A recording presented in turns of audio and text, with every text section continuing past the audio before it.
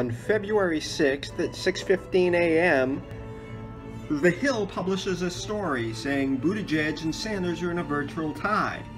The story neglects to mention at any point in the story that Bernie Sanders actually leads in the popular vote totals.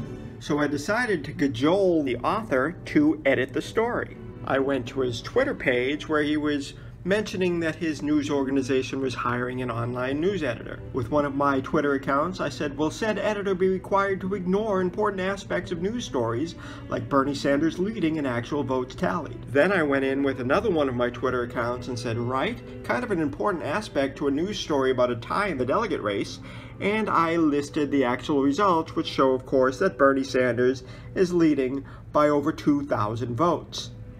I did this at 7:30 a.m. Eastern Standard Time. Last updated at 7:48 a.m. So 18 minutes after my second tweet, boom! Sanders leads the popular vote according to the results, getting 26.5% compared to Buttigieg's 25%.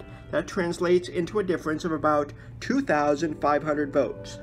That paragraph was not in this Hill story until I made him put it in there, simply by confronting the author with his lack of journalistic ethics. It's an important part of the story and it should be in there. But I don't want to question his ethics now because he went ahead and fixed it after I told him to on Twitter. And that, my friends, is how you run a democracy.